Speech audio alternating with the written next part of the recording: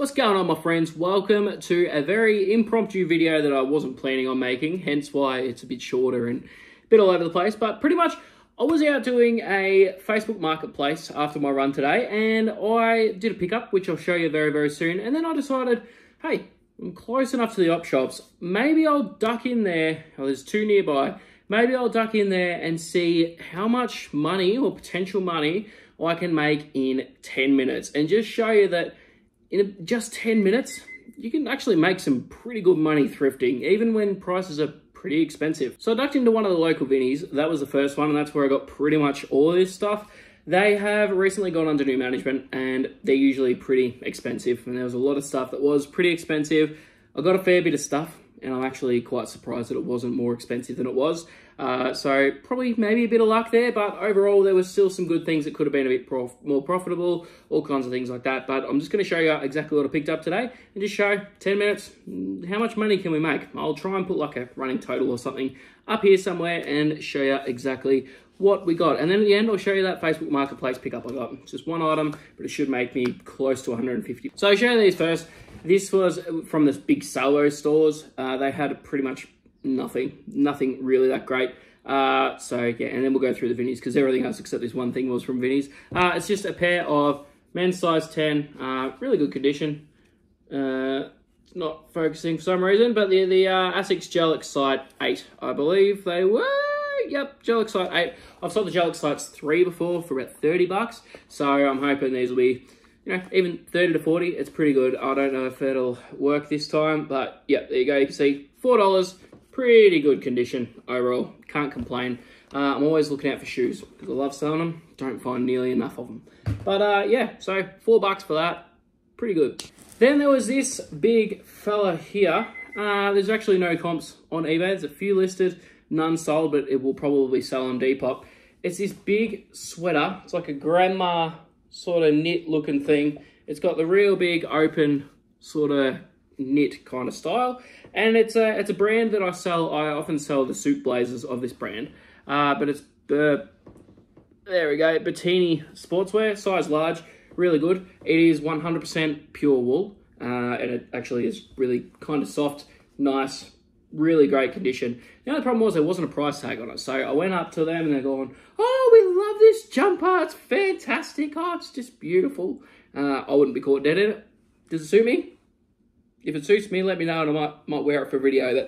But yeah, they said, oh, you know, $8 will be fine. And then the woman next to her sort of looked and was like, that would have been more than $8. And she's going, well, I've told him $8, so I'll sell it to him for $8. So I was like, yeah, sure, why not? We'll probably get 40, maybe 50 for this over on Depop. Not the right time of year coming into summer, but it doesn't matter. Someone picked it up. It's really cool. I do like it quite a bit. So I'll list that up soon and see how we go.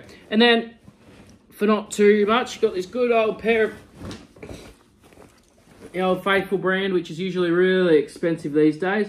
The old RM Williams. These ones, pretty damn good. Just a plain black, sort of straight leg kind of thing. And they are a size, they were made in 2007, size 35. So, pretty good, pretty happy with that. I'm trying to cover my face because it keeps focusing on my face, but yeah, pretty good. More of a modern-ish pair, but yeah, really good condition. Yeah, can't go wrong with that. No wear on the cuffs, nothing. So, perfect. All these jeans for $7. So, yeah, I was really surprised when I saw that. $7, yeah, it's a no-brainer. And then we saw these were all in the row, so I guess it's kind of cheesy, kind of easy and cheesy. I'll put up comps for each of these ones there. So these are a pair of Levi's 516s, size 40, waist 30 inseam, which isn't the best sizing. Definitely authentic. Everything checks out. Everything looks fantastic there. And yeah, pretty good. Good nick, just basic. Pair of Levi's, but I pay double what I pay for these when it comes to my wholesaler. So if I get the chance to see Levi's, most of the time, if they're around that $7 marks, between $5 and $7, I don't really look at comps. I just pick them up because someone will buy them on one of the platforms that I sell on. These ones here, there we go, these ones I was really quite happy with. I thought they'd have these priced up at like $15, $20 like they usually do. It's a modern pair. But the old Levi's 505, 38-34, that really long inseam is a fantastic thing when you look at the jeans. People do like that because it fits a certain different demographic of people. But yeah, people with long legs. But yeah, once again, fantastic condition overall. A little bit of whiskering on the back there, but that doesn't really make a massive difference. The main thing is they're super clean, so I can pretty much just chuck them straight up. I'll throw them through wash still, but yeah, really, really great. They should be worth a fair bit. The 505s are just a classic style. You see a lot of them. So they might take a little longer to sell, but usually get about 30 to 40 bucks for them. So can't complain with that. It's a bit of an older pair here. The Levi's 504s, once again, size 38. I'll presume it's the same sort of person who donated all of these here. So yeah, it's definitely quite good. He's removed the inner tags by the looks of it. Yeah, but once again, yeah. There we go, really good condition, not hemmed. Really important thing to check when you're doing your jeans is just check and make sure that they haven't been hemmed. So yeah, you don't want them to be hemmed.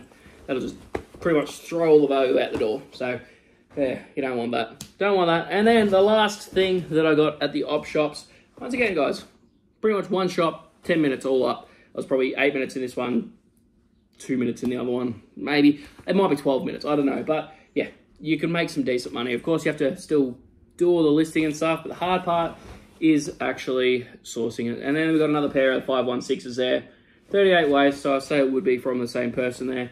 Another relatively modern pair, but yeah, pretty good, as you can see. Everything is in great condition. They've really looked after all these jeans. So yeah, certainly not going to complain about that. So I think my total cost was like under 30 bucks or whatever. Anyway, $7 a piece plus $8 for the jumper. So that's fine. And then that's all. And then I quickly want to show you this Facebook Marketplace pickup that I got. I saw it come up, quickly did a comp research, and then messaged straight away, which I'm lucky I did because a lot of other people ended up messaging. But it was, okay, so there's a charger and there's the other part of the charger. And she threw in a free carry case, which was nice as well. It's not the same brand, but that's good. But if you don't know, Nikon cameras are really, really popular. But this is the Nikon Coolpix, whatever one it was, AW100. It's like a waterproof, sort of more of an action kind of camera-y thing there. Really great condition overall. Yeah, little bit of cosmetic wear down there just on the numbers. That doesn't mean anything. And then, yeah, once again, on the screen there, you can see everything looks really good. Great condition. Good model of camera to look up. There's a few that have sold in not working order for 100. But this one here will be probably about 2 to 250 based on the working comps of really good condition cameras. This one is one of them. So I was really happy with that. Paid 40. So definitely not upset with that. 40 into 200. Yeah, after fees and postage, I'll probably make 130, 140 bucks. So quick pickup, really nice lady. And yeah, got that done and dusted really quick. So yeah, I'll whack some comps up. I've probably already put them up. But yeah, so it just goes to show, guys, if you look in the right places, there's plenty of money to be made out there. I've started doing a bit more sourcing on Facebook Marketplace. I did get a phone the other day, I think it was. I've still got it.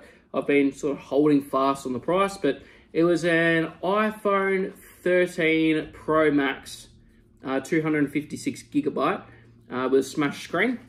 I got it for $120, and that thing sells upwards of, sort of, with a smash screen, $700, $800. So I'm holding fast around that $700 mark. And I've had a couple $500 offers. If I get another one, I probably will take it, to be quite honest. So yeah, if you want a good phone, cheap price, let me know. It's pretty good. But yeah, that's all. If you look in the right place, plenty of money to be made. But just it's just about putting in the reps. Put in the reps, go to those op shops. You never know what you might find. It was 1 o'clock in the afternoon, 2 o'clock in the afternoon when I went there. Just got home, walked through the door, showed you this. But yeah, you wouldn't think most of the time you don't go into op shops. I don't go into op shops around lunchtime because you think they've been picked over. But yeah, clearly there's still plenty to be made. So hope you did enjoy the video, guys. Bit of a quick little haul vid. Yeah, if you did, hit the like button, subscribe button, all that fun stuff. And I will see you guys in the very next video.